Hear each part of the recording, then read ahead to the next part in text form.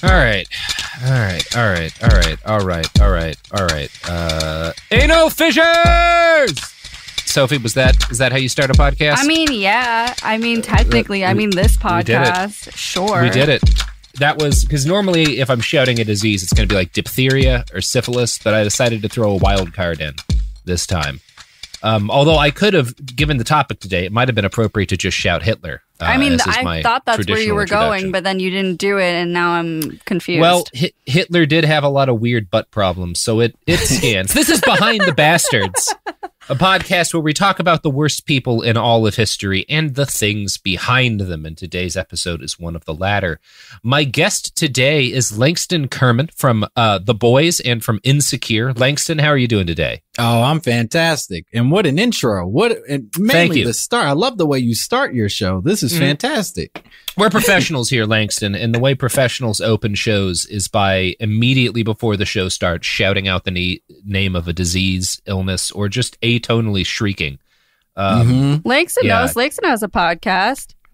I do have a podcast. That's true. It's about black people and our conspiracy theories. I rarely yell anal fissures, but I'm learning a lot today, and maybe that's something I'll incorporate. Langston, one of my really good friends, Cody Del Rosario, he texted me. He was like, "You got to listen to this podcast." And I'm like, and it's your show. And I'm like, yeah, that's kind of on our network, and I will. Hell yeah. Yeah, so. Well, Langston, you just, as you just said, you do a show about conspiracy theories. That's right. And today we're talking about the conspiracy theory that kind of started all modern conspiracy theories. We're going back to the source, the origin point for like QAnon, for like the NWO, the Illuminati conspiracies, all of that shit, all that Bill Cooper stuff starts with the subject of today's episode. We are talking about the protocols of the Elders of Zion. Whoa. Yeah. You heard anything about that? No, but I just love a lot of fancy words strung together in a way that I'm enjoying. This is one of the most influential pieces of dangerous conspiratorial nonsense ever created. It has gotten millions of people killed. Like a death toll that your average dictator would struggle to, or your average American president for that matter, would struggle to match. Like this thing has gotten so many fucking a real people Jimmy killed. Carter worth of numbers. I got you. Yeah. I love that Jimmy Carter is your yardstick for a president who gets a lot of people killed. The greatest murderer of all time, I would say. Yeah, Jimmy Carter, history's greatest monster. Yeah, you can see in his eyes as he feverishly builds houses that he's just desperately trying to weigh down his debt to humanity. Those bruises are coming from the inside, is what I always say. His soul boiling out of him.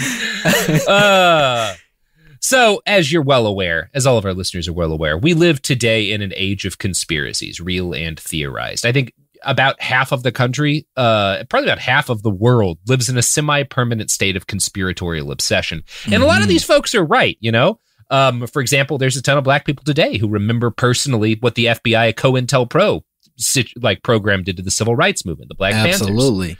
There's people all over the Arab world and in Latin America who lost family members and lived in chains for decades because of conspiracies cooked up or funded by the CIA. A lot of people have been victims of real conspiracies. So when I say we live in a world of conspiracies, it's not all nonsense. So I would say the great plague of our modern world isn't that a lot of people believe in conspiracies, because a lot of people have a good reason to. The thing that's slowly tearing our society apart, which is kind of perfectly embodied by QAnon and the terminal case of fascist brainworms that it spread to millions of Americans, is something different. It's called conspiracism. This term was popularized by a scholar named Frank Mintz in the 1980s. He defined conspiracism as belief in the primacy of conspiracies in the unfolding of history. In other words, the idea that conspiracies or a conspiracy is the primary moving factor in the history of a nation or the world, that's conspiracism. It's demonstrably false because the vast majority of shit that happens pretty much out in the open, right? There's all these different with the case of like kind of white supremacy in the United States. There's a bunch of FBI conspiracies and stuff you can point to, but the history of white supremacy is mostly pretty open. Like most of it's not really all that hidden. It's just like the way things fucking work and stuff. But so you've got these real conspiracies, conspiracism is believing that everything that happens is tied to a conspiracy in some way, as opposed to them being kind of fragments of the reality that we live in.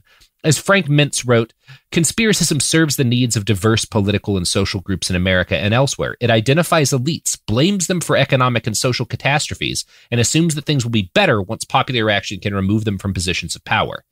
And I think that gets to the key difference between believing in conspiracies and conspiracism. If you understand that the FBI and the CIA carried out and still engage in a variety of conspiracies to fuck up a bunch of things, you probably don't believe that just getting rid of one of those organizations will solve all of the world's problems. It'd be rad to get rid of the CIA and the FBI, but it wouldn't stop Turkey from ethnically cleansing the Kurds, or Azerbaijan from ethnically cleansing Armenians. It wouldn't fix climate change overnight. It wouldn't stop our world from accelerating into an uninhabitable mess.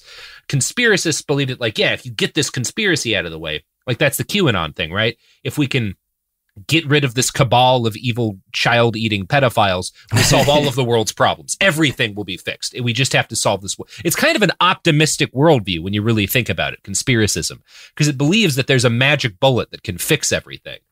So yeah, scholar, and you it's clear why conspiracism is particularly attractive today, because all of our we have so many problems, and they're all so complex, and they all have tendrils not just into these different government organizations and different cabals and whatnot, but they have all these tendrils into just the way we live our lives, right? It'd be nice if there was one group of one small group of evil men making climate change happen, but it's largely tied to the fact that we all kind of live the lives that we live, and we have all these systems that ensure that we're going to continue pumping carbon into the atmosphere, and that's hard to fix. You can't just that would be dope if it was just some 3 dudes and you were just oh, you're fucking something up, all right, bye. Yes, I maintain that it is 3 dudes, mostly so that I don't have to work on me, but that's that's the personal work that I'm avoiding. There's two there's that 7 companies responsible for 80% of the carbon emissions. That's true, but they're doing it because of the way because, for example, we all need to drive a car because we, for years, allowed fossil fuel companies to destroy any chance at functional public transport in a large chunk of the world. Or you can tie a lot of emissions to Amazon, but Amazon is emitting because we all want our second day delivery and shit. It's all more complicated than just Jeff Bezos bad. He is. Oh, he's terrible. He's terrible. I also bought a bunch of fruit leather the other day from Amazon, and I didn't have to do that. I didn't need that product. You wanted the fruit leather, and so I really wanted that fruit leather. So specific. Did I need 100 pieces of fruit leather? Absolutely not. That's on me, Jeff Bezos. We all have our fruit leather in this discussion, So scholars Seymour Lipset and Earl Robb wrote that the typical conspiracy theory is international in scope, extends both in space and time, dates back in history, and is destined to endure forever. And that's kind of what separates an actual conspiracy. You can look at real conspiracy okay, well, at this date, the CIA launched a plan to overthrow the democratically elected president of Guatemala and backed death squads and stuff. And there's a beginning and an end and a limited scope to the conspiracy. A conspiracy theory, there's no limit. It goes on forever. It goes back in time forever, and it will never, it will endure forever. Alex Jones, for example, believes in a globalist conspiracy that stretches literally back into prehistory. A small group of a few thousand insiders, depending on what day he's talking about it, have been working for millennia to enslave and eliminate the human race. Destroying these globalists will solve every problem that humans have, but in Alex's estimation, their precise member roster is always changing, and their plans are always about 10 years away from completion. So no matter what you do, it's always there. It's always, if you could just solve the problem, everything would be better, but you never do. That's a fucking conspiracy theory in the modern sense of the word. Q believers, on the other hand, tend to tie every problem of their lives and nationwide to this cabal that's fighting Donald Trump in magical combat. And it links up with all these different shit. We've talked about this a lot on the show. Historian Daniel Pipes laid out a short list of characteristics that virtually all conspiracy theories have in common. Power is the goal. Benefit indicates control. Conspiracies drive history. Nothing is accidental or foolish, and appearances deceive. Right? One of the big key tenets of QAnon is that there are no coincidences. And part of this is just because fucking wild shit happens in the world. You know, sometimes the Archduke of Austria-Hungary is trying to get a sandwich, or is like driving down the street, and a guy at a sandwich shop shoots him, and then 20 million people die. And that's just the way the fucking world goes. But conspiracy, no, it's got to be, you know, this guy was a part of, like, he was a part of an organization, but it was like just a bunch of poor Serbians. But they've got to imagine, no, it was part of this. There's people pulling the strings. The Rothschilds needed it to happen. And like, sure. Yeah. There's babies in that pizza shop. Yeah, there's babies in that babies pizza shop. in the pizza shop. Yeah. Yeah, it wasn't just people talking about cheese pizza. It's got to be, yeah. Nazism, at its heart, was a conspiracist theology. All of Germany's problems could be laid at the feet of international Jewry, who were responsible not just for German defeat in World War I, but for the overthrow of the Tsars and the establishment of the USSR. When the war turned against the Nazis, Hitler and his high command diverted crucial war resources towards fueling the extermination camps in the East, because eliminating the Jews was for them a military priority. Not all conspiracist beliefs center around the idea of an international Jewish conspiracy, but conspiracism itself has its origins intricately tied to anti-Semitism, and in the most successful conspiracy theory ever made in human history, the Protocols of the Elders of Zion. The concept of grand conspiracies is not particularly old as these things go. Conspiracy theories, grand conspiracy theories, go back about 900 years and have only really become operational in the last 200 years. The inciting incident for the birth of all modern grand conspiracy theories is the French Revolution. This makes sense when you really think about it. One of the world's great powers, the most powerful military force in the world at the time, the most established monarchy in the world, is overthrown seemingly overnight and replaced with a radical left-wing government. Bloodletting and chaos ensues. Many people felt the changes that swept France couldn't possibly have been the result of long-simmering unrest and kingly incompetence. It couldn't be the king was dumb, he fucked up. People took their chance and they got lucky and things just worked out and they overthrew the government. It couldn't be that. It has to be some cabal was plotting this. And unfortunately, for just a whole lot of people, the birth of modern conspiracy theories happened to very neatly coincide with something else, the birth of modern anti-Semitism. So these two things are really happening right at the same time. When I talk about modern anti-Semitism, I'm not just talking about like, it's what is the difference between racism and anti-Semitism? Anti-Semitism is a type of racism, but not all different groups of people have the same thing that Jewish people go through with anti-Semitism, which is anti-Semitism isn't just bigotry against Jewish people. It's belief that they control the entire world, right? That's not a thing that is universal in racism.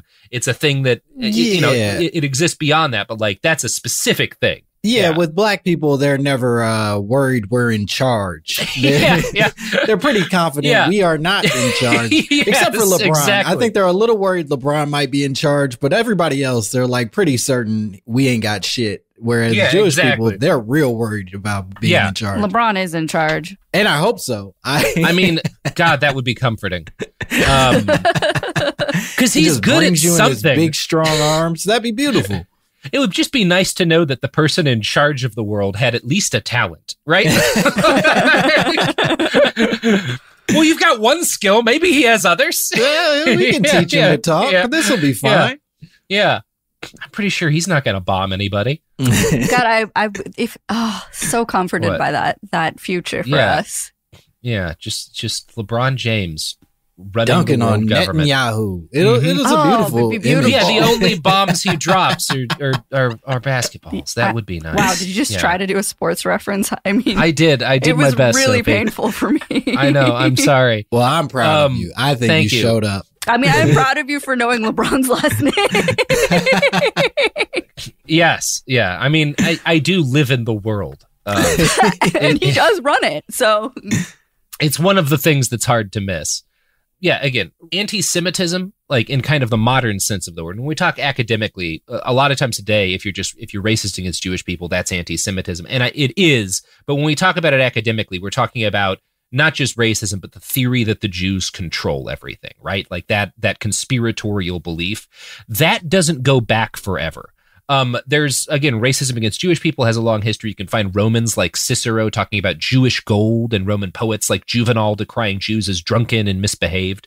But the bigotry on display by these guys, these Romans, is the same kind of bigotry they had about everyone who wasn't Roman, right? Like you can find them saying the same shit about Carthaginians and stuff. The ancient Romans burnt down Jerusalem, but they didn't do it because they believed there was a Jewish conspiracy to dominate the world. They were angry that Jewish people didn't worship the emperor and were you know, it was imperial shit. It wasn't like a belief in some sort of conspiracy. They burned it down and they said, this isn't personal, fellas. This isn't personal. This is what we do. We're the Roman Empire. We burned down a lot of cities, and that's what we're going to last 1,000 years. Yeah. Please don't think this is about your religious beliefs. This has nothing to do with that.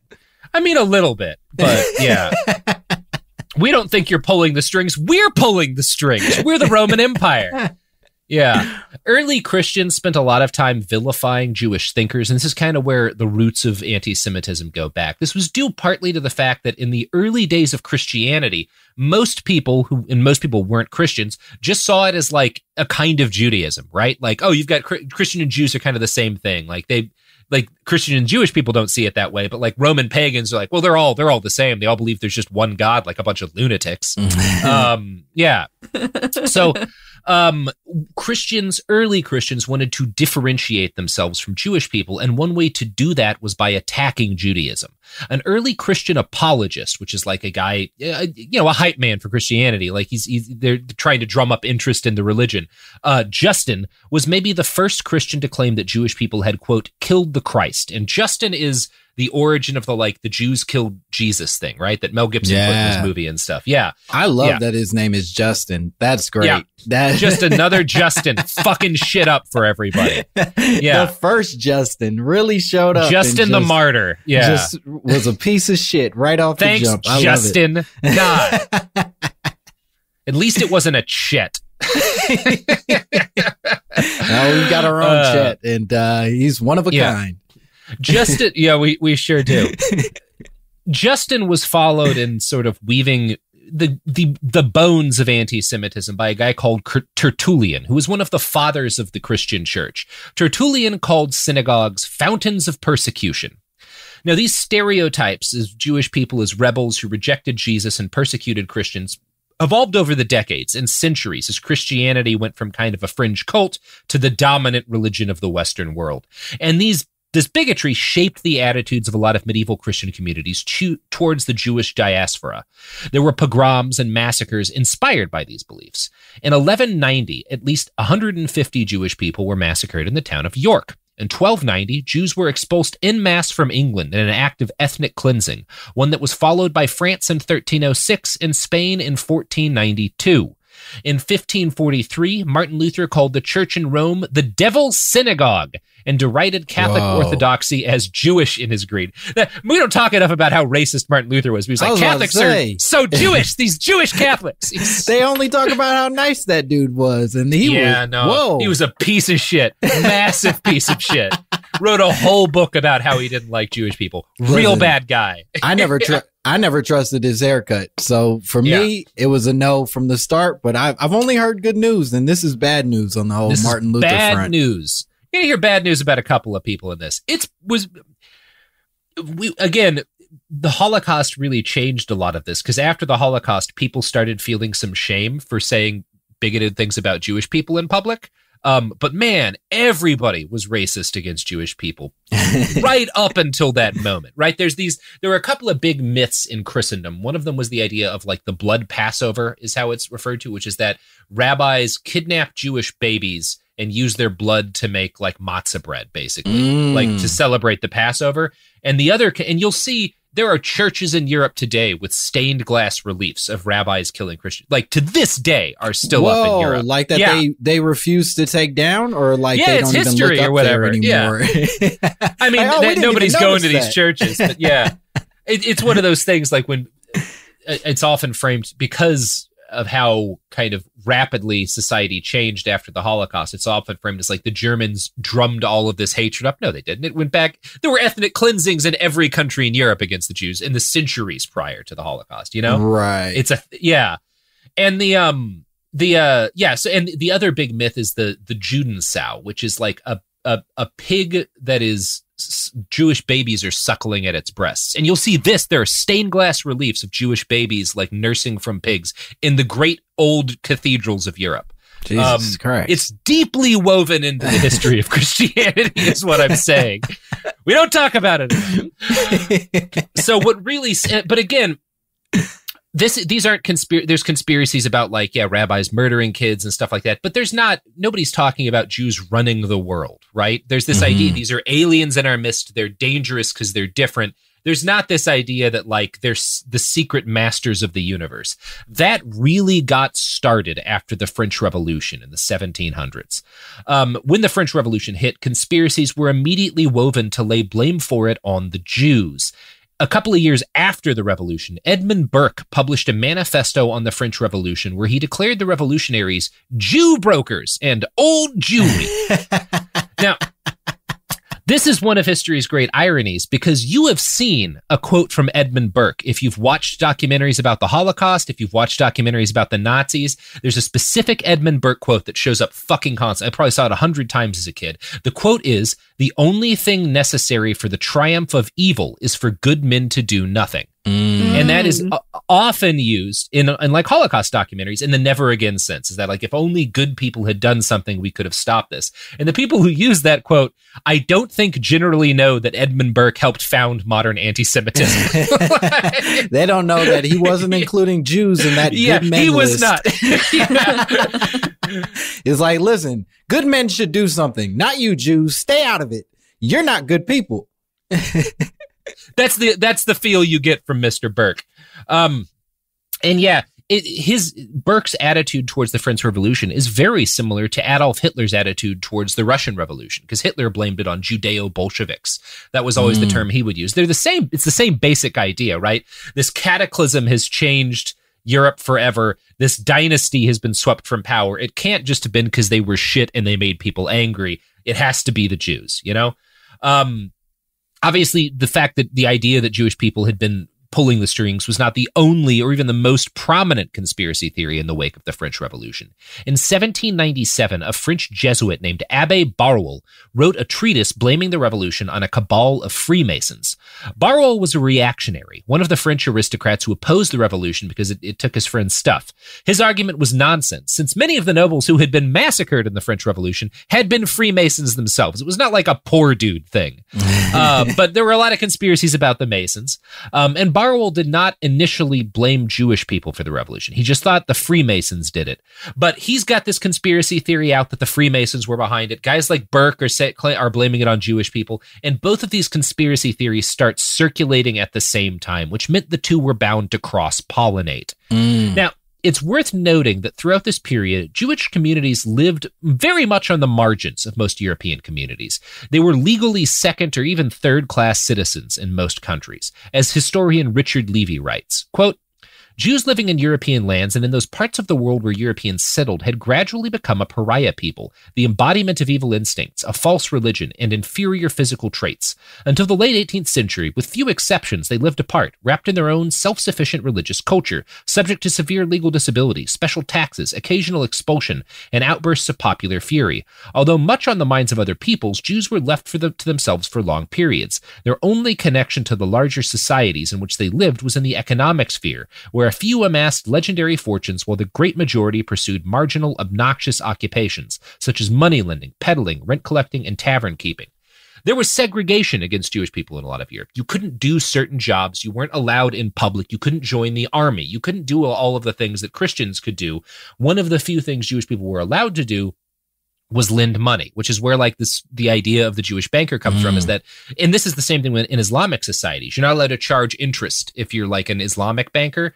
So in both Christendom and the Muslim world, a lot of banking is done by Jewish people because that's all they're allowed to do. Like, you haven't given us any other option. What the fuck else are we supposed to do? You know? Right. You took away every other job. Here we are. And then you made fun of us for it and built a big old conspiracy theory around that. Yeah, you can't win with, racism. Tale as old as time.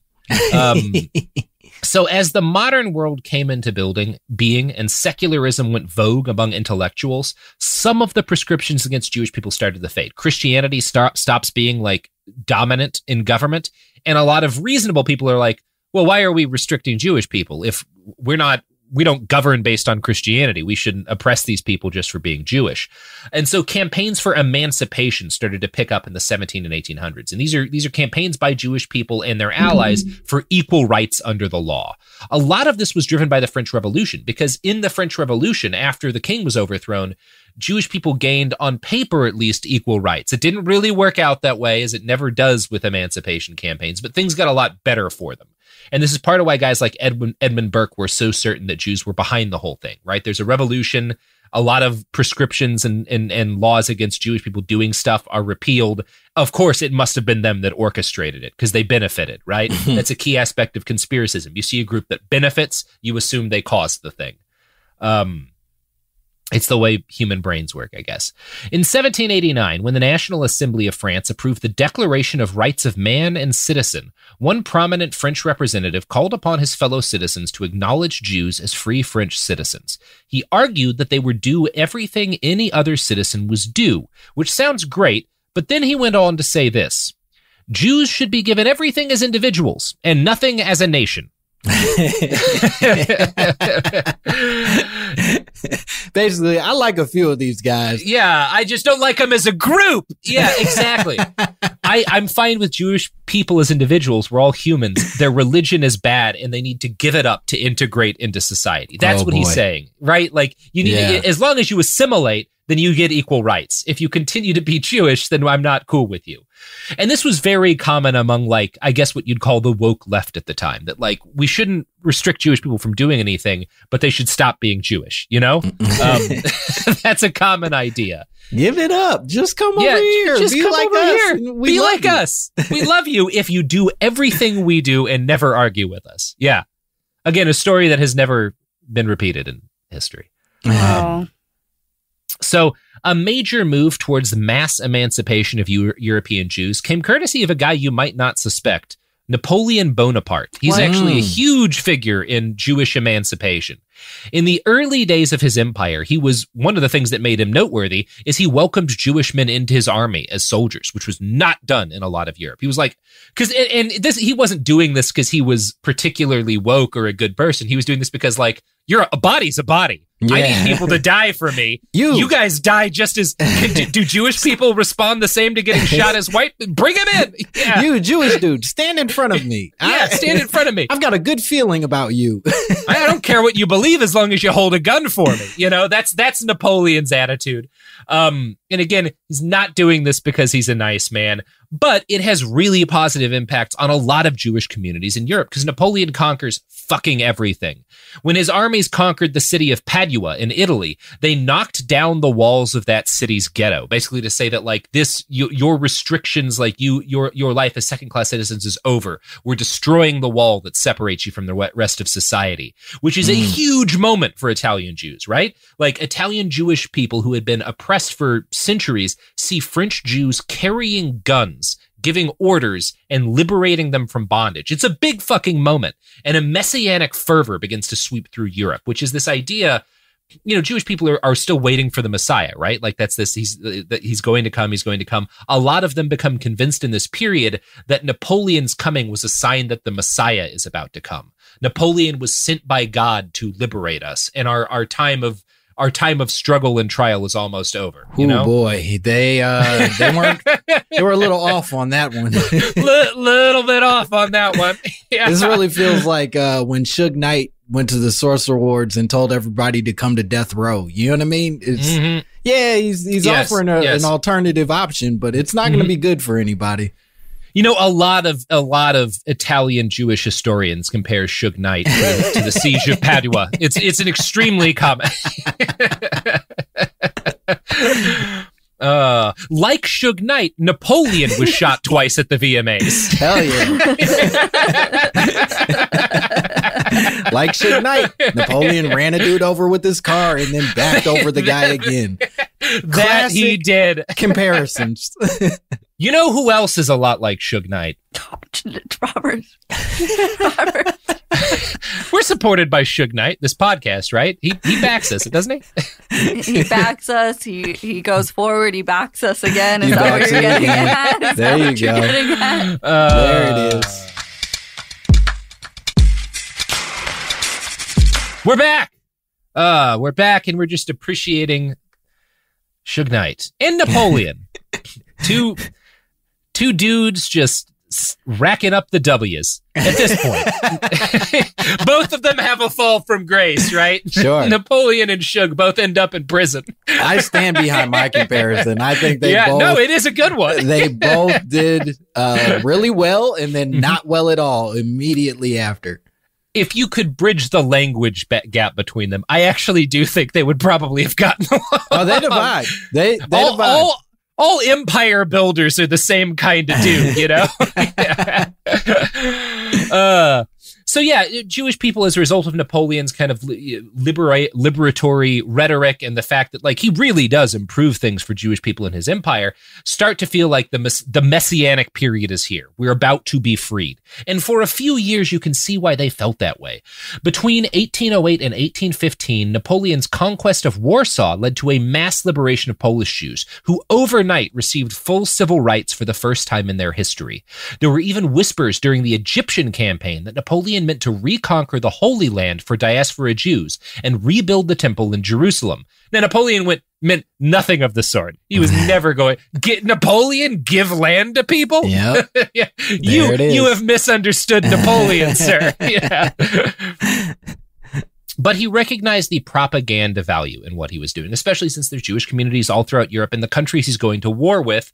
If I can get these people on my side, if I can get them to think I'm going to liberate them, maybe they will back me when I fight their governments. You know, it's a smart thing to do if you're a guy like Napoleon. It's the thing the British Empire does all throughout the areas they control, is you find these different groups, these like marginalized groups in the countries that you're trying to conquer, and you support them against the people they have, you know, an issue with. And if you're a conqueror coming in, it's a smart thing to do. Well, it's the sad part is governments are never nice to everyone. And so subsequently, some dude coming in looking to take over is going to find some folks that are pretty unhappy with the way things have been going this entire time. Yes, exactly. So Napoleon, in reality, was, number one, pretty racist against Jewish people. He was just better than the king had been. And he was like these guys we were talking about, these early French revolutionaries. He thought Jewish people had equal rights. He didn't think they had the right to be Jewish. He wanted them to join secular French culture. He actually called a meeting of this like Jewish religious congress, the Sanhedrin, that hadn't met in centuries. And they think that he's calling the meeting to be like, you know, it's time, you know, the messianic periods here. Like, I'm going to liberate like your homeland for you and take you back. That's what they think is happening. Napoleon is basically going to force all these Jewish representatives to vote that they're loyal Frenchmen who will fight for him. You know, that's what he wants to do. Is he's running a show vote to like get all of these people on his side. In reality, a lot of what he did for Jewish people was really shitty. One of the things he did was he canceled all debts owed by Christians to Jews. And he didn't only do that, but he legally punished all Jewish people in the French Empire by burdening them with a communal debt to Christians that they had to repay. Basically, it's wrong that you were doing the only job we let you do, and you owe all Christians money in order to pay back the loans and stuff that you like. It's bad. He's a piece. I mean, he's Napoleon. Wait, so he canceled Christian debt and then put that debt on Jewish people. Yeah, basically, yes. Jesus. He's Napoleon. He wasn't a good guy, you know? And what was more fucked up, the most toxic aspect of this, because even with that taken into account, life got a lot better for Jewish people under Napoleon. What was most fucked up about what Napoleon did was the way that his enemies reacted to his supposed pro-Jewish leanings. See, Napoleon went to war with basically everybody. The rulers of Europe knew that all of these Jewish communities in their countries were talking about how the Messiah was nigh and Napoleon had been sent to free them. And they responded with a propaganda blitz that tied the dreaded Napoleon to the untrustworthy Jews, trying to tear down the old order of Europe for their own nefarious ends. One of these propagandists was Abbe Barruel, who'd initially blamed the French Revolution on Freemasons. But in 1806, he started circulating a forged letter, probably sent to him by members of the state police, who resented Napoleon's liberal attitude towards the Jews.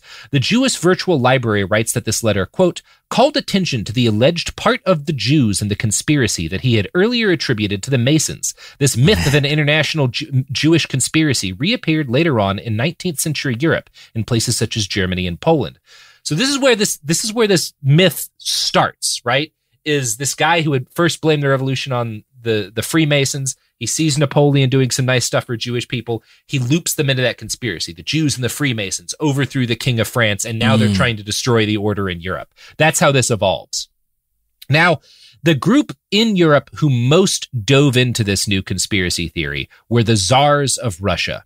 Their empire had a massive, downtrodden Jewish population. There had been massive genocides in both Poland and Russia against the Jews for centuries at this point, including one, the Kelmnitsky massacre in eastern Poland that killed like 750,000 people. Just like really, really bad stuff. So obviously the Tsars have reason to be worried that these people aren't loyal because they've been killing them. You know? Hey, you think they remember what we did? Yeah. They probably remember, right? And they're worried because Napoleon's coming for them, or they think he did eventually, but they think at the time he's coming for them, right? He's been beating his way through the Germans, which were kind of our bulwark against France, and he's going to be in our territory soon enough. In 1806, they launch an unprecedented propaganda blitz that would somewhat inadvertently create the basic ideas of modern anti-Semitism. The whole effort represented a massive propaganda reversal for Russia, who needed both to justify an alliance with their ancestral enemies, Prussia, and also introduce a new enemy, the alien evil lurking within, preparing to tear the country down. The culmination of this work was a mass-produced propaganda pamphlet called The Appeal, and I'm going to quote now from an essay written by Johann Petrovsky Stern. Quote, the document climaxes with the entry of the Jews and the expansion of the Jewish theme. Outwitted by a cunning Napoleon and disappointed by only partial emancipation, the gullible Jews of Napoleonic France are portrayed as perfidious accomplices of France and true friends of Bonaparte, a Satan who insolently revolted against the Holy of Holies. The embodiment of absolute evil, Napoleon Bonaparte convened the Jewish synagogues in France, demanding an insulting public homage to the rabbis. He established a new Jewish Sanhedrin, which the Russian document saw as the same godless institution which in its time conspicuously condemned our Lord and the Savior Jesus Christ to the cross. Napoleon maintained the appeal intended to unify the Jews, whom divine rage dispersed throughout the land, and, most importantly, to proclaim Napoleon a false messiah, and the Jews, those alleged haters of Christ, were more than eager to assist Napoleon in his infamy. So the real focus of this propaganda is still on Napoleon, but it's tying... This is like the first real document that throws all of this together, all this stuff that becomes modern anti-Semitism. It's so strange that they're both he's both calling them idiots and like these sort of like powerful figures in this whole thing. He's like, yeah, they're big dumb idiots, but we gotta watch out for them because they're super dangerous.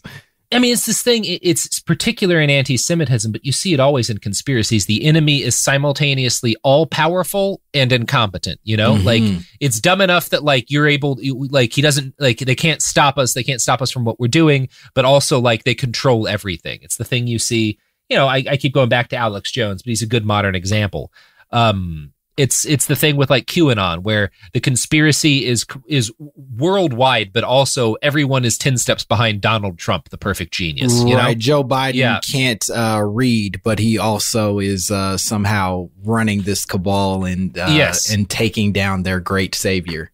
Yeah, it never makes much sense is the point. Great savior. Now, the Tsars wrote this appeal, but it didn't stay like the official propaganda line for long, because right after it gets published, Napoleon signs a peace treaty with Russia. The Tsars backpedal and they issue a new pro-France propaganda campaign to try to get everyone on board with the fact that now we're friendly with France. And obviously this doesn't last. They eventually go to war. But the government abandons this anti-Semitic line of attack almost as soon as they began it, but the appeal made a terrible impact during its brief period of circulation. Russia had always been a land of pogroms, and distrust of Jewish communities ran deep. The appeal had provided a justification for violence and confiscation of Jewish property. It was an act of self-defense against an embedded alien enemy. So the appeal gives all these people who had always been violent to Jews a justification for why they're defending themselves by carrying out these pogroms. Independent newspapers started printing their own follow-ups to the appeal, imitating its key motif, the idea of a vast Jewish conspiracy against the Russian people. For the first quarter of the 19th century, Russian literature increasingly depicted Jews differently from European literature. Russian literary scholar Mikhail Weiskopf writes, already in the 1820s, it becomes visible in Russian prose and the idea of a secret Jewish government, which together with other evil powers is participating in a plot against all humanity.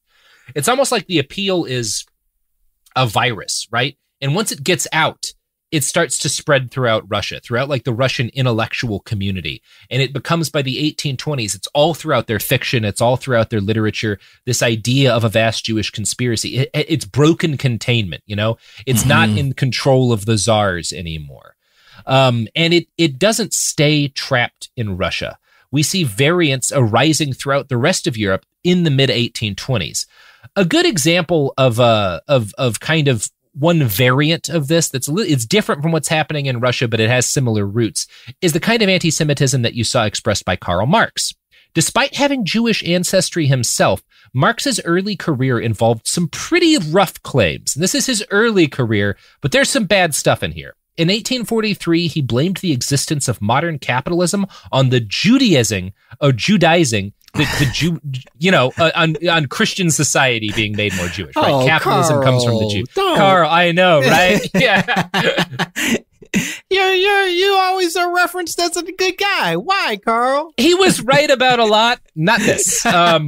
He was wrong about stuff too. He wrote a lot, you know. We were all rooting for you, Carl. That's disappointing. Yeah, it's so common though. It's the same thing. If you look at like a lot of the founding intellectual minds of modern anarchism, guys like Kropotkin and Proudhon, super anti-Semitic, really racist. Like because everyone, it was very like all of Christendom was really bigoted against Jewish people. It was extremely common. It seems like it's like the one thing that can kind of bring everybody together at this point. It's just like, well, we all hate Jews, right? That's why the Nazis pick it, you know? You find the common enemy and you rally everyone around them, even though the enemy is actually has no power and isn't responsible for any of your problems. It just is, it's what works. And again, with Marx, we see, because kind of this Russian propaganda hasn't reached to England yet where he's writing, Marx is more in kind of line with those old French revolutionaries. He doesn't hate Jewish people. He doesn't like the Jewish religion, right? He thinks that in his ideal society, Jewish people will emancipate themselves by giving up Judaism, right? And he's not a fan of like Christianity in particular either, but he believes that Jewish people are like their religion is capitalist, so they have to give it up in order to like become part of the rest of the world. In 1844, Marx wrote an essay with the deeply unfortunate title On the Jewish Question. He's not the only one using this phrase. Like that's why Hitler uses it, right? It is called that by a lot of people. And the Jewish question is, what do we do with Jewish people? And of course, the answer is never listen. Just let them do their thing. Just chill the fuck out. Awesome. Yeah, they seem fine. Let's invite them over and have a nice brunch. Yeah, nice and cool. I don't know. Maybe stop being shitty to him. But no, that's never the answer. In this pamphlet, he described the Jewish religion as huckstering and the Jewish God as money. He concluded that, in the final analysis, the emancipation of the Jews is the emancipation of mankind from Judaism. And again, this sounds exterminationist. He's not saying that. He's saying mankind will be emancipated when they give up their religion, right? We want the people, we don't want their faith, which isn't good, but it's different from like the Nazi arguments that you're going to hear later. This is kind of the standard liberal line at this point in time in history. And yeah, it's interesting. You'll see people declare Marx anti-Semitic over this. And Marx was, again, had Jewish ancestry. But one of the people who will disagree with the claim that Marx is anti-Semitic is Jonathan Sacks, chief rabbi of the United Kingdom. And Sacks's argument is simple. The word anti-Semitism didn't exist when Marx wrote his essay, and the bigotry he expressed in that essay was against a religion. It did not have a racial component, and he did not believe in a conspiracy of Jewish people. Marx was bigoted against the Jewish faith, but he didn't think Jewish people were inherently involved in a plot. The building strains of Russian anti-Semitism hadn't crossed over into the West yet, and so the utterly commonplace bigotry against Judaism that Marx expressed hadn't been cross-pollinated with conspiracism yet. That process wouldn't really get underway until the late 1800s. The actual word anti-Semitism was popularized by a German journalist named Wilhelm Marr in 1879. Now, Marr was an anti-Semite. He's the guy who came up with the word, you know? Like, you're high on the list. Yeah. He wasn't pointing it out in someone else. He was like, no, this is what I am. We gotta have a word for the shitty stuff, I think. When you're as awesome as me, you need a title. You gotta put a title on it. So Marr coined the term in an unhinged screed he wrote titled "The Victory of Jewry over Germandom." That was about what you'd expect it to be about. And it has some real Nazi strains in it, you know? Mm-hmm. You can draw a direct line from Marr to the death camps. And one of the things that's interesting about Marr's bigotry and about the idea of anti-Semitism that he crafts is that his hatred of Jewish people was not based in Christianity because he was secular. Right? He didn't hate Jewish people because he thought they were responsible for killing Jesus. He rejected myths about the ritual murder of Christian babies by rabbis. Instead, according to an article in The Conversation, quote, he drew on the fashionable theories of the French academic Ernst Renan, who viewed history as a world-shaping contest between Jewish Semites and Aryan Indo-Europeans. Marr suggested that the Jewish threat to Germany was racial. He said that it was born of their immutable and destructive nature, their tribal peculiarities and alien essence. Yeah. Alien essence. Man, he was like, listen, I'm not falling for any of that previous propaganda. I know they're not suckling at pigs. I know they're not, their religion is fine. I don't like them at their core. Their essence is what's broken in them. No. You don't understand. Let me tell you where the other racists fall short. You guys are so focused on the book. Forget the book. Yeah. It's in their spirits. It's in their blood. Yeah. No, that like he really is a terrible man. And one of the things that's so dangerous about guys like Marr, guys like Renan, is that their bigotry isn't based in like provincial, like religious stuff. They're not like a bunch of old hillbillies who are superstitious against the Jews. They're intellectuals. They're secular, and their hatred of Jewish people, their anti-Semitism is intellectually respectable. They get articles published in journals. Scholars have to debate their racism. And that's a big step forward. This isn't, because it's the world's secularizing. We're leaving the old bigotries in the past. And Marr finds a way to be like, we don't have to leave this in the past. I've modernized it. Sure. Yeah. This iPhone got an update. And this iPhone got an update. Yeah. No planned obsolescence for racism. Now, one thing we've seen throughout the last couple of decades of history that we've been covering today is that all of the stages of this growth in anti-Jewish sentiment were a reaction to emancipation, right? Which again, we see this throughout history. This oppressed, marginalized group starts to get equal rights. They don't even get them. They start to get them. They start to agitate for them. And people who are oppressing them freak the fuck out that this is a plot against the oppressors. In Russia's case, it was a panic that Jewish communities might back Napoleon in a coming war. Marx's essay on the Jewish question was a reaction to the growing emancipation movements across Europe. Renan and Marr were both trying to stop Jewish integration into Christian civilization. This happened throughout the Christian world, as Richard Levy writes, quote, only after Jews had begun to emerge from their isolation did anti-Semitism begin to surface in Europe. Instead of episodic repression and violence followed by decades of calm, anti-Semites endeavored to make persecution of the Jews permanent. Convinced that Jews had already gathered enormous power and that, as one pamphlet of the time put it, the victory of Jewry was imminent, anti-Semites determined that constant struggle against the enemy was an absolute necessity for the survival of Christian civilization. They founded political parties, voluntary associations, newspapers, and periodicals to this end. In the last quarter of the 19th century, the word anti-Semitism expressed a new way of dealing with the problem of the Jews. So in the olden days, the medieval period, right, when Christianity dominates everything, it's enough to just be racist against the Jews. It's enough to just be bigoted. It's enough to just to share myths about them eating babies.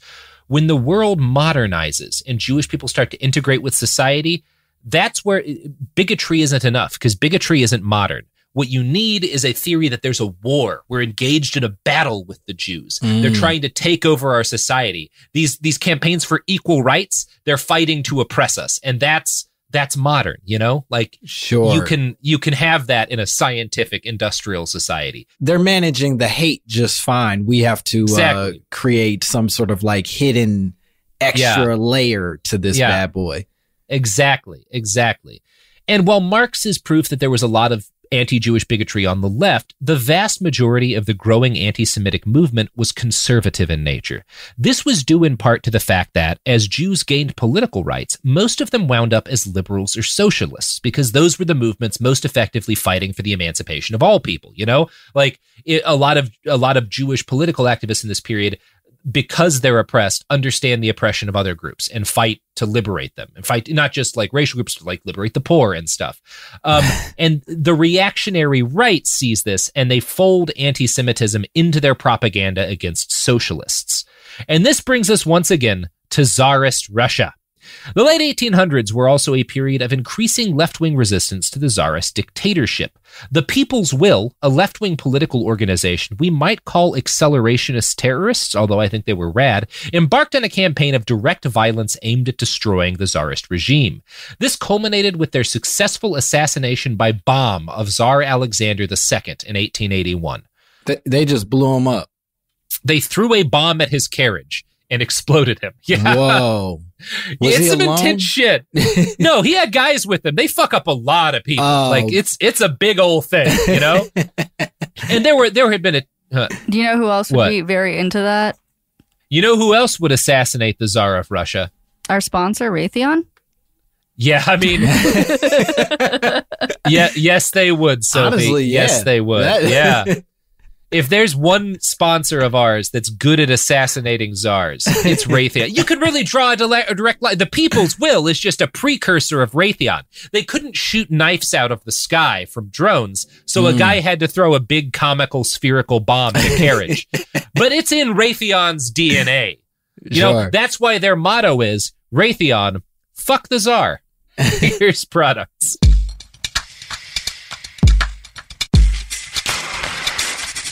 All right. So a bunch of Russian revolutionaries in this period, a lot of the people who were trying to overthrow the Tsar were Jewish men and women. Now, this was both because a lot of Jewish people were heavily represented in socialist movements at this period, and also because the Tsars had massacred Jewish people for centuries, you know? It makes sense. Again, I'm thoroughly on the pro-murdering the Tsar side of things, in case people are curious. They are terrorists. This is terrorism. They're just justified, you know? If you live under a Tsar, it's fine to do that. These are cool terrorists. These are. I'm down with it, right? These terrorists I'm down with the People's Will. Their chair backwards to throw their bombs. You know what I mean? AC Slater style. Yeah, exactly. So the waves of anarchist and socialist terrorist attacks, and a lot of these terrorists in this period in Russia are anarchists, right? There's this idea from Bakunin of propaganda of the deed. The best propaganda is like killing the fucking czar. Like, we don't want a czar. What is the best way we can tell people we don't want a czar? What if we kill him? And I think the People's Will was kind of more of just like I don't know. I'm not an expert on this. I don't know if it would be right to call them anarchists, definitely left-wing and socialisty. But they kill the Tsar, and this freaks the fuck out of the government, right? So there's, as you would expect in the wake of the head of state being killed, this massive wave of repression, not just against the actual group that had killed the Tsar, but against anyone doing socialist organizing in Russia. And there is this kind of unhinged panic among Russian conservatives that there's a conspiracy not just to kill the Tsar, but to overthrow the government, which there is, but they convince themselves not that this is happening because we're terrible at ruling Russia and we've oppressed people horrifically and they have good reason to want to overthrow the government. They're convinced it's the Jews, right? Because this propaganda started circulating in 1806, right? This has been going on for a while, this idea that there's a conspiracy to destroy our government and it's the Jews behind it. Now, for some context, this is a bloody period in Russian history, not compared to modern Russian history, but compared to, I don't know, most places. About 17,000 people are killed or wounded in terrorist attacks in the last 20 years of the Russian Empire. Whoa. So there is a lot of violence. Yeah. Like some bad shit going on. And it was a time of tremendous upheaval and rapid change. Tsar Alexander II, before his death, had freed the serfs, right? So like Russia is industrializing rapidly. They end serfdom. There's a lot of political changes. There's also all this terrorism and violence. There's these military defeats in Crimea and again against Japan. And as we discussed at the top of the episode, when things are changing rapidly, when people, particularly conservatives, feel like they don't have any solid ground beneath their feet, that's the kind of situation in which conspiracism really breeds most effectively, because you need something to explain it. You don't want to think that like, well, all of these economic and social forces have come together to cause rapid change and unrest, and we need to adapt to it. No. There's an evil cabal responsible for everything I don't understand, and if we can kill them, we'll solve all of our problems. Sure. It's hard to believe that the world just played out the way that it played out and you got fucked. So it's easier to like blame a specific party for you getting fucked. Yeah. And it's a story as well, at least a couple 100 years old. And this brings me, finally, to the protocols of the elders of Zion. We had a long prologue this episode. I love it. So most people who write about the protocols, and we'll talk about exactly what they say in a little bit, most people who write about them will authoritatively state that they were created initially by the Okhrana, which was the Tsarist secret police. The Okhrana are like, they're the precursor to the Gestapo and the KGB, even like the FBI and the CIA, you could argue. They're one of the very first like secret services. And their whole job is to keep the Tsar in power, right? We're supposed to infiltrate left-wing movements. We're supposed to stop assassination attempts. We're supposed to stop people from changing the order. So I will say, everyone says, any article you read is going to say like the Okhrana created the protocols of the elders of Zion. They probably did, but there's zero conclusive evidence that they did. Historians who know this shit heavily debate the origin of the protocols of the elders of Zion. We do not have a comprehensive, utterly proven example for like why they were made in the first place, right? There's a chain of custody. You can tell kind of like how they evolved over time. We don't know at whose order they were crafted or if they were anyone's order. That's not clear. I'll attach an article by a great historian who kind of breaks down why, because there's a famous comic book about the protocols of the elders of Zion by a great Jewish, Stanley Siegel, I think it was, a great Jewish comic book artist. And it's a good comic. It gets a lot of historical details about the people who we know were involved in the creation of the protocols wrong, because there's a lot of myths about them. Again, the protocols are a conspiracy theory. Conspiracy theories arise to explain how they came into being. There's a lot of disinformation out there. That said, broadly speaking, the Okhrana are the most likely culprit for the creation of the protocols of the elders of Zion. If they didn't make it or order its creation, they certainly had a major hand in its early distribution. But before we talk about how the protocols spread, I should explain precisely what they are. In short, the Protocols of the Elders of Zion are a fake document that purports to be the minutes of a meeting of the global Jewish conspiracy to destroy Christianity. Right? Like it's like we had this meeting to talk about our evil world domination schemes, and we wrote it down in case like you might not have been able to make the meeting. We got to get this memo to you. You know, read back the minutes for me real quick. I want the minutes of our plan to destroy civilization. Yes. Very funny that you would think it works that way. But yeah, that's kind of how this is framed. And it's kind of, the document is written not just as minutes, but as like kind of, oh, you missed the meeting, but you're a part of this organization. This will get you up to speed on our plan to destroy Christianity. You know, like it's so like you were on vacation the week we had the global conspiracy conference. Cliff notes. Take a look at this. Yeah, exactly. Anybody who missed the reading, it's all available here.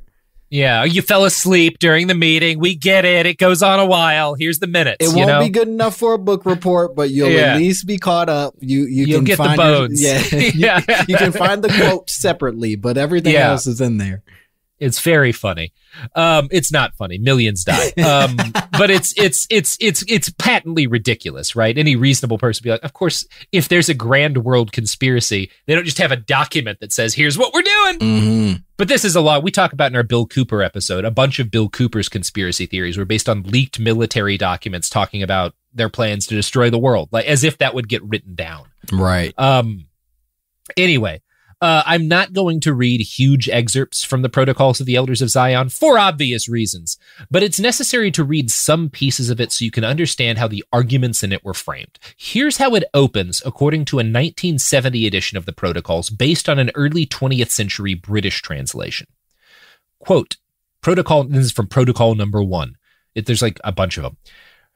Right lies in might, freedom, an idea only, liberalism, gold, faith, self-government, despotism of capital, the internal foe, the mob, anarchy, politics versus morals, the right of the strong, the invincibility of Jew Masonic authority, end justifies means, the mob a blind man, political ABC, party discord, most satisfactory form of rule, despotism, alcohol, classicism, corruption, principles and rules of the Jewish Masonic government, terror, liberty, equality, and fraternity, principle of dynastic rule, annihilation of the privileges of the Goy aristocracy, i.e. non-Jew, as if they need to write that in there, right? Like you've got I should remind you that the words that we use. Putting aside fine phrases, we shall speak of the significance of each thought. By comparisons and deductions, we shall throw light upon surrounding facts. What I am about to set forth, then, is our system from the 2 points of view, that of ourselves and that of the Goyim, i.e. non-Jews. They keep putting that in there. I was hoping that they were going to end that list by going, we didn't start the fire. Just let that bad boy roll. That'd be fun. That might be a cover of Billy Joel we don't need. It must be noted that men with bad instincts are in more number than the good, and therefore the best results in governing them them are attained by violence and terrorization, not by academic discussions. Every man aims at power. Everyone would like to become a dictator, if only he could, and rare indeed are the men who would not be willing to sacrifice the welfare of all for the sake of securing their own welfare. What has restrained the beasts of prey who are called men? What has served their guidance hitherto? In the beginning of the structure of society, they were subjected to brutal and blind force, afterwards to law, which is the same force, only disguised. I draw the conclusion that by the law of nature, right lies in force. So the author of the document, who is a rabbi standing in for the whole Jewish conspiracy, argues that because people are dumb and evil, they should be ruled. And of course, they should be ruled by the Jews. The rest of the document goes on to propose ways to do this. It claims that for centuries, the white world was governed by a mix of the church and monarchs. And as long as the church and monarchs were in power, the Jewish conspiracy couldn't succeed. I mean, the first half of that was like a Trump tweet, just like keywords. It's nonsense, and they're all different. There's a bunch of different editions of the protocols. They're all a little bit different. This is the only one I found that has that weird little, like Trump tweets at the start of it. Yeah.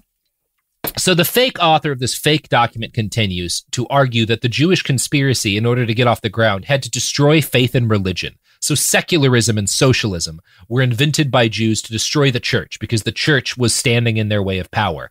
After they got rid of the church, they had to overthrow the crowned heads of Europe because the kings are the last protection people had from the conspiracy.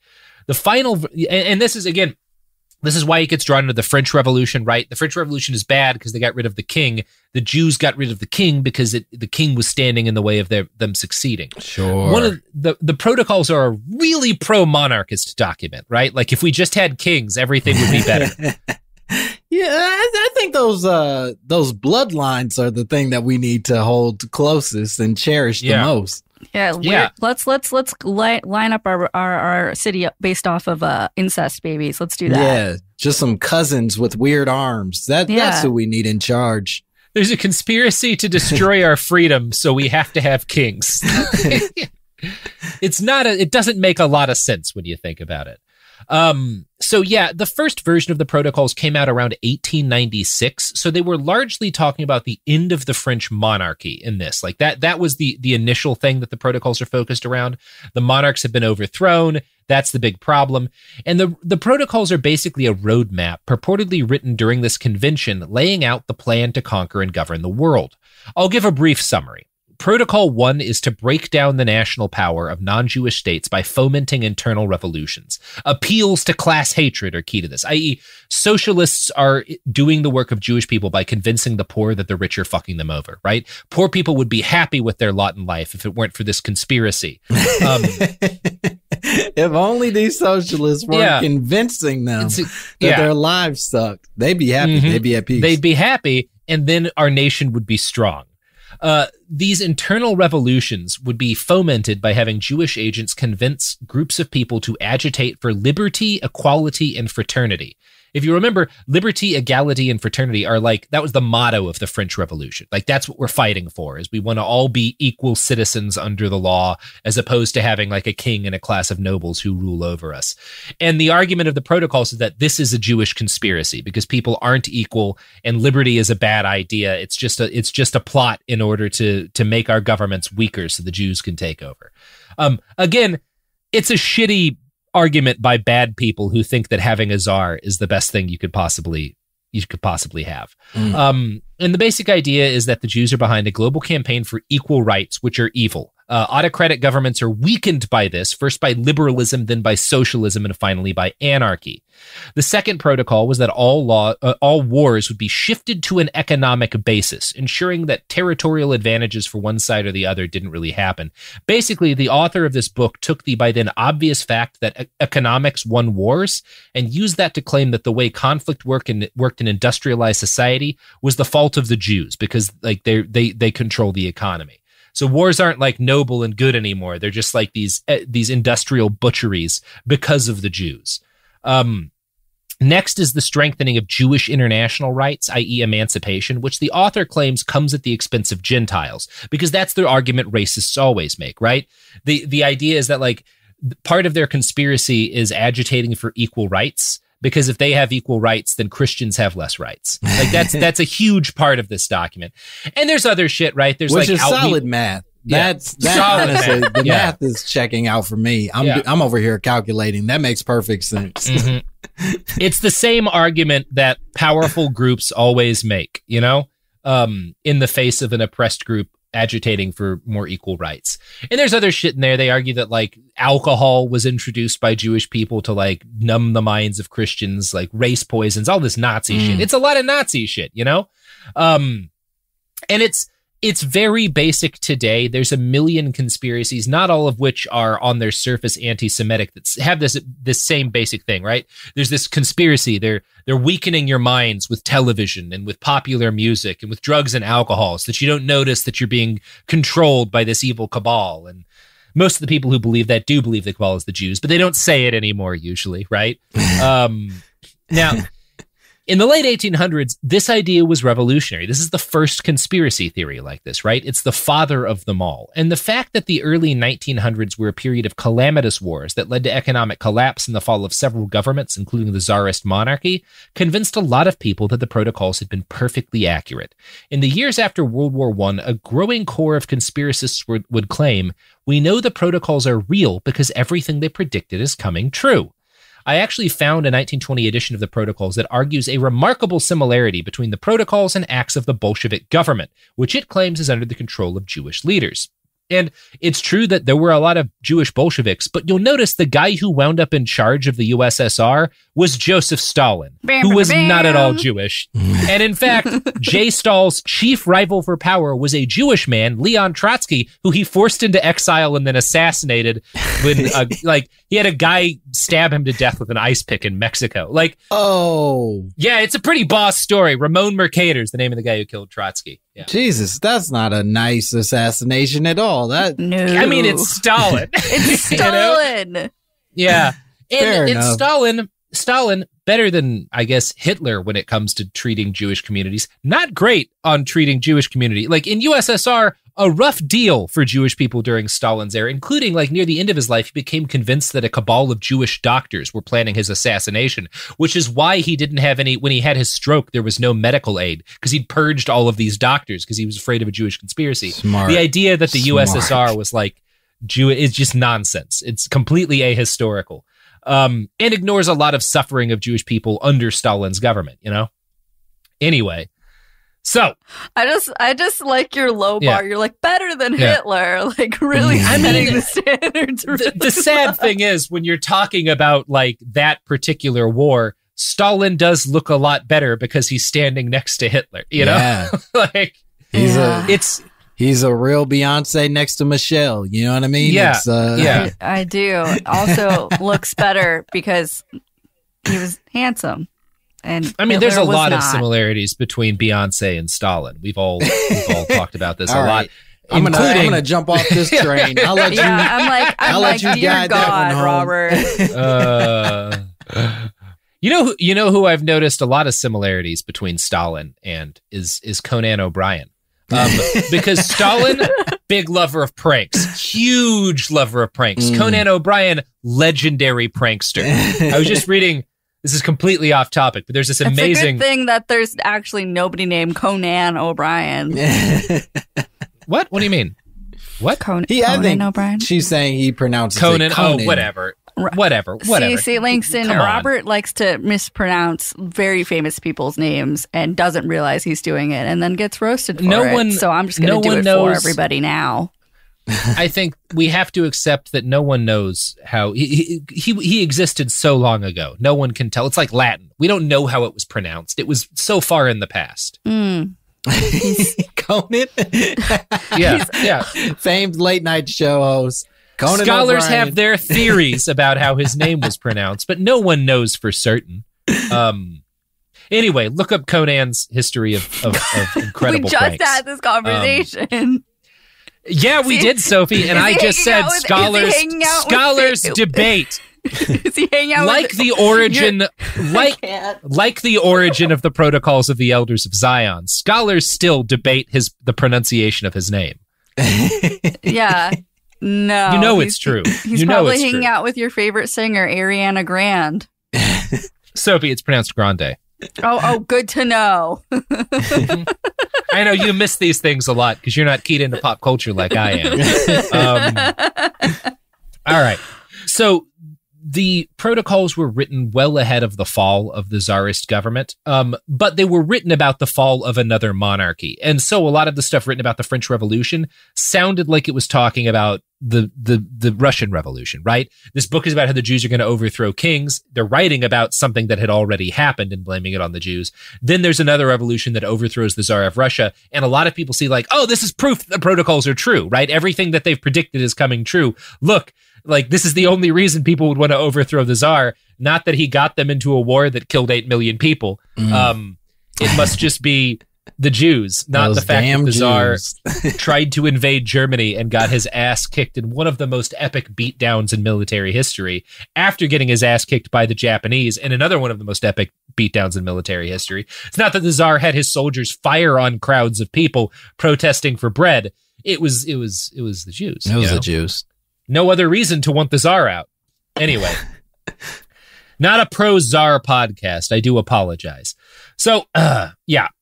Now, the actual facts of world history did not matter in the least. The people of the early 1900s were living and dying through the greatest war in history, a terrible plague that killed millions right after the war, and the collapse of the largest land empire on Earth. The Russian Empire is like 1/7 of the world's landmass. Like, it's fucking huge. Yeah. We don't talk, like, Russia, fucking big country. Yeah. And suddenly, in the 20s, or late teens, early 20s, it's just this massive pile of people murdering each other. The Russian Revolution is horrifically bloody.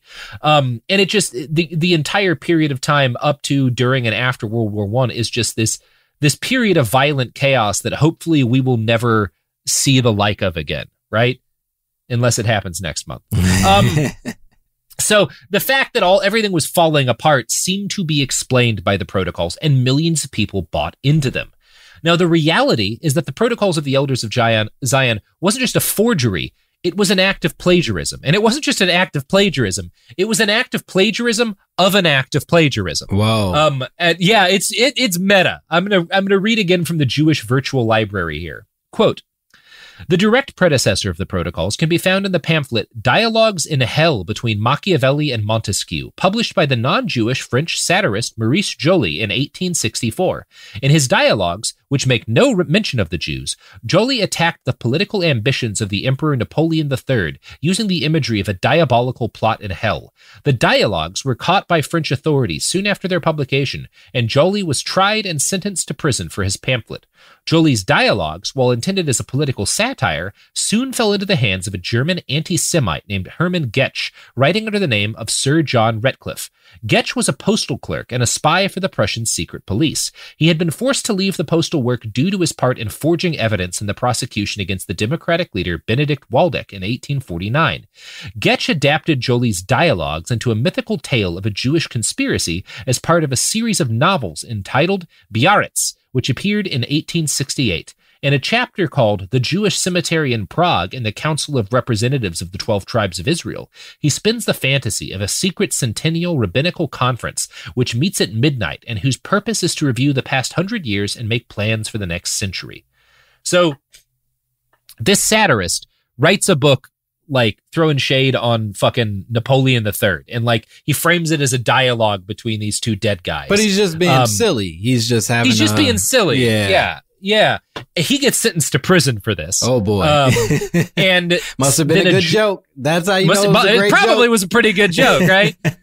And a German secret policeman finds his dialogue and writes it into an anti-Semitic novel about a Jewish conspiracy because he thinks that like the wording of the dialogue, which this guy had meant to be about like how the king of France is power hungry, he makes it about how the Jews are trying to seize power. So that happens. Now, the most plausible theory for the origin of the protocols as we know them is that Goethe's novels, which are again a plagiarism, wound up in Russia. They were translated in 1872, and in 1891, a new edition was published, and the Council of Representatives meeting in Prague were consolidated under the name Rabbi's Speech. So the whole dialogue between Montesquieu and Machiavelli is like put in the mouth of a rabbi. This translation probably wound up in the hands of the Okhrana, and specifically the Okhrana in France, because they have foreign offices just like the CIA. And the Okhrana see a use for this when the Dreyfus Affair convulses France from 1893 to 1895. Now, we talk about Dreyfus in detail during Behind the Insurrections. The short of it is that he was a Jewish French military officer falsely accused of selling secrets to the Germans after France's defeat in 1870. The case became a massive culture war issue in France. Dreyfus was acquitted, but the whole period spawned a bunch of fringe newsletters that blamed French defeat on this Jewish man. At the time, Russia was allied with Germany and France was her enemy. The same story we saw in 1806 repeated itself. The Tsar's secret police created the protocols in order to pop up his conservative stances against a wave of liberal sympathy that kept pushing for reform. Since many prominent liberals were Jewish, a nice anti-Semitic conspiracy would help to divide the left and make regular Russians less likely to trust any reform. And that is more or less where the protocols of the Elders of Zion came from. The Okhrana plagiarizes a work of plagiarism by oppression in order to like prop up the Tsar against liberals. And it's again like that first appeal in 1806, that first piece of big anti-Semitic propaganda. It's not meant to go worldwide. It is meant to have a very specific impact within France and Russia on a specific series of political issues. But it fucking gets out of, it breaks containment, right? Like a virus, and it goes viral immediately. And within a few years, the Elders of Zion, the protocols of the Elders of Zion have spread all over the world. We're going to talk about fucking Colombia in our next episode. And went on to provide, like, inspire slaughter in all over the planet and provide a lot of the fuel for what became the Holocaust. Well, that's the question I have is like, how does it spread like that? Like, this isn't, the internet doesn't exist and I'm an idiot, so I don't know how things, We're going to break that down in part 2. Hell yeah. We're going to talk about specifically the nation of Colombia, and I'll walk you through exactly how it spread throughout Colombia and the impact that it has, because it's very interesting. And the story in Colombia, similar things happen all over the world in different countries. I got you. Spread. Don't worry, we bring it back to the Midwest too. Don't worry. A little bit. Don't worry. Just a little bit. Just a little bit of Henry Ford. But first, just a teeny bit. There's a lot to say about him doing this. I didn't include a whole lot in here just because there's so much else to get over. But we'll do a Henry Ford episode at some point. Be a long one. That guy, no good. No good. Not a nice dude. Well, you got any pluggables to plug, Langston? Yeah, you can listen to my podcast. It's called My Mama Told Me. It's available everywhere. We talk about conspiracy theories, and I'm going to use a lot of this information to apply to my own nonsense. So this is exciting. Yeah, well, I don't know. I don't love anything. Just Raytheon. Just Raytheon and killing the Tsar. I do love killing the Tsar. So why don't you all go out and while you wait for part 2, find a Tsar. Deal with him. Kill him. Fuck it. Kill him. Kill a fucking Tsar. Go find a Tsar. Take him out. Get an old-timey bomb and take out that Tsar. Yeah, one of those, the kind. Like, it's a big sphere. It's got, like, a little knob on the top. Yeah. And, like, very long fuse. wick.